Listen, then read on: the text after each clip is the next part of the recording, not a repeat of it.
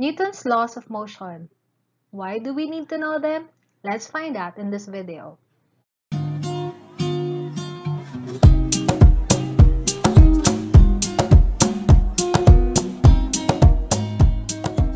The Newton's laws of motion are essential because they relate to everything that we do or see in everyday life. These laws tell us how things move or stay still, why we don't float out of our bed, and why we don't fall through the floor of our house. These laws of motion were actually proposed by Isaac Newton. So Isaac Newton is one of the most influential scientists of all time, and his ideas became the basis for modern physics. He is more known for his works in studying gravity and the motion of planets, but he also proposed the three laws of motion, which we would be highlighting in this video. Okay, so the three laws include first, the law of inertia, second, we have the law of acceleration, and third, we have the law of action and reaction.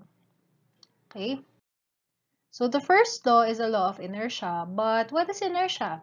Inertia is actually a term used to measure the ability of an object to resist a change in its state of motion. So it came from the Latin word inertus, which could be translated to mean lazy.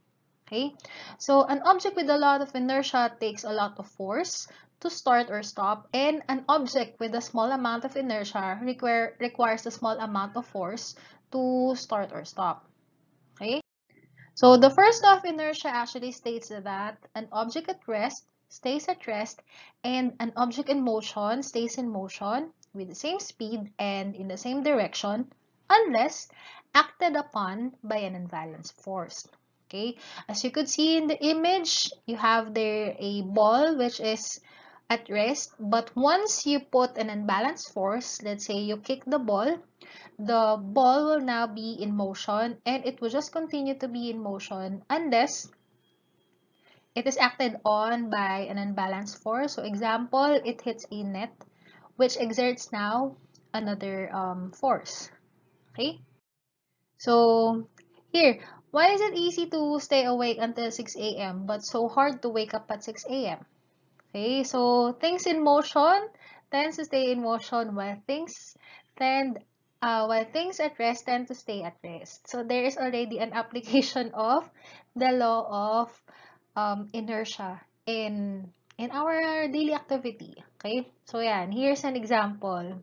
So you see the sleeping guy, so he is at rest, but the once you apply an external force, so this is just an example. I just find this a little funny, so I included this in our video. Okay, so you could also think of other applications of the first law of motion. Okay,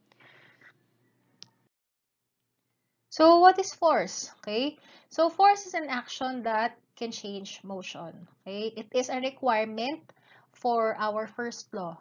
Okay, so a force is what we call a push or a pull or any action that has the ability to change an object's motion. Okay, so it can be used to increase the speed of an object, decrease its speed, or even change the direction in which an object is moving. Okay, so this force greatly affects the motion of an object.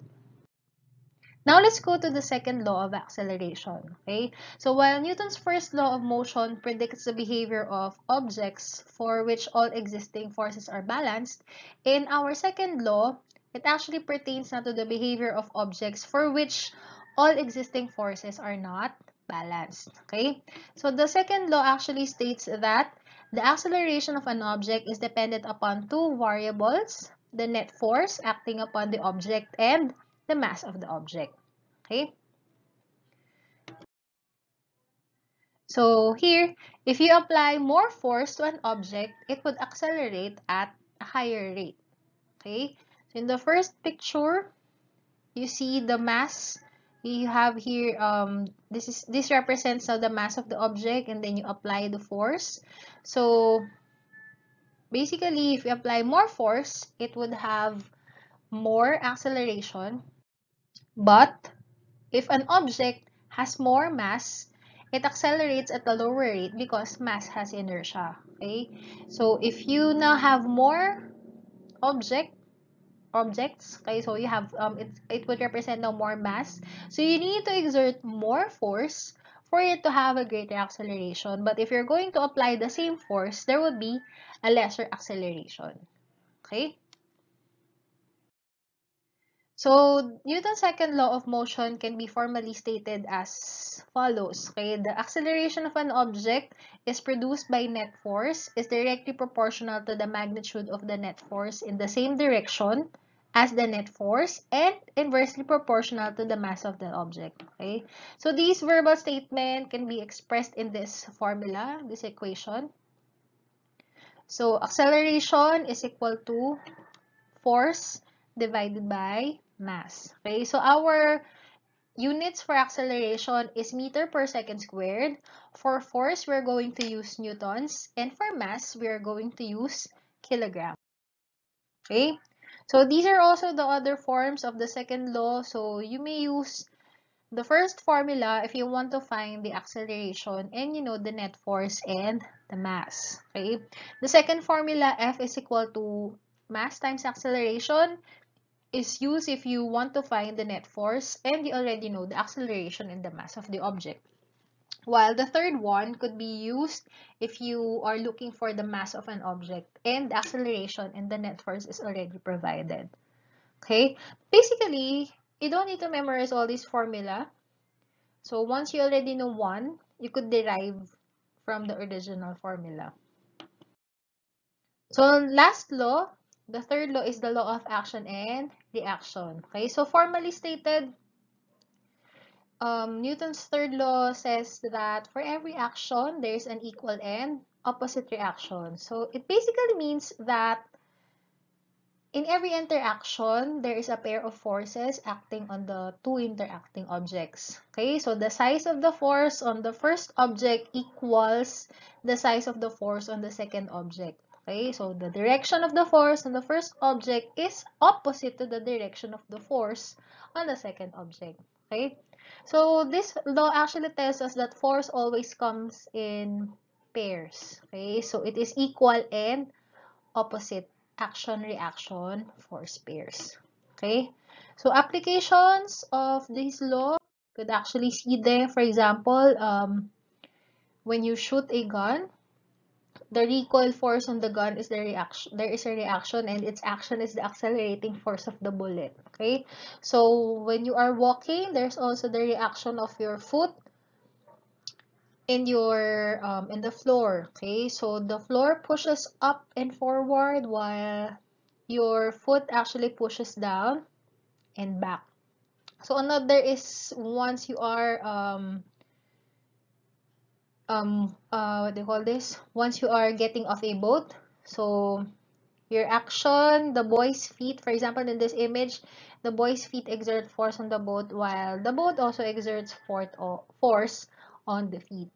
Okay, so the laws of motion could actually be observed in everyday activities. Okay, so for example, the motion of a ball falling. Okay, so it is in motion, but once it hits the floor would now exert an unbalanced force, so it would now cause the falling motion of the ball to stop.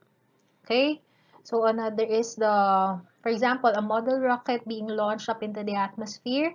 So these examples are applications of the first law of motion. Second law, for example, once you ride a bicycle, okay? So when you do the pedaling, so the muscles, the leg muscles pushing on the pedals of the bicycle is the force, while the bicycle would be the mass, okay? Or another example of your second law is when you do your groceries, when you push the cart, okay? So initially, once you start roaming around the supermarket, so the push cart is lighter, so you just exert a smaller force. But once you put your groceries already, so you put in your cereals, for example, you buy lots of um, food. So anything that you put on your cart would increase the mass now of your push cart. Okay, so you need now to exert more force so that you could easily move your cart. Okay, so these are applications of your second law. Now, for the third law of motion, we have already presented different examples. So, for example, you hit a wall with a certain amount of force, okay? So, as you can see in the picture right now, okay? So, if you are exerting the amount of force, the wall actually returns the same amount of force, okay? So, those are applications of the third law of motion. And there are also a lot of activities wherein you could observe the laws of motion, okay? So, I hope this video provided a clear explanation of the different laws of motions. So if you have questions, you may comment them down below and just wait for my response. I hope you learned something. I'll see you in the next video. Bye!